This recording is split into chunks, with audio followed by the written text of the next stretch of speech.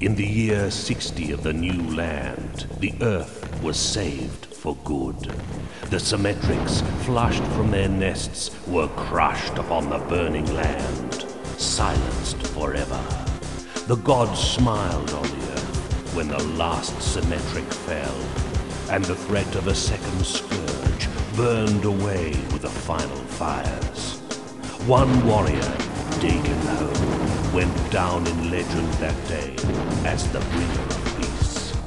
That warrior's leadership, courage, and love of the land bestowed the greatest gift of all to the people, that the evolved would be granted continued evolution.